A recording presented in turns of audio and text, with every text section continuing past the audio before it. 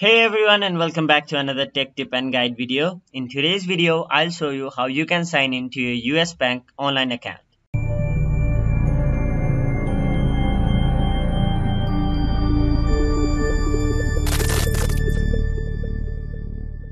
So first of all, open any web browser on your mobile device or your desktop and in the web address bar, type in usbank.com and it will redirect you to the official homepage of US Bank.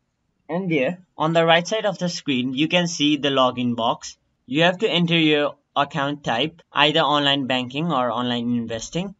Then enter your personal ID and password.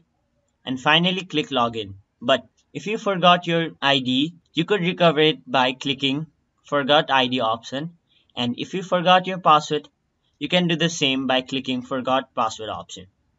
And if you are a new user, you can set up online access by clicking the Setup Online Access below the login option.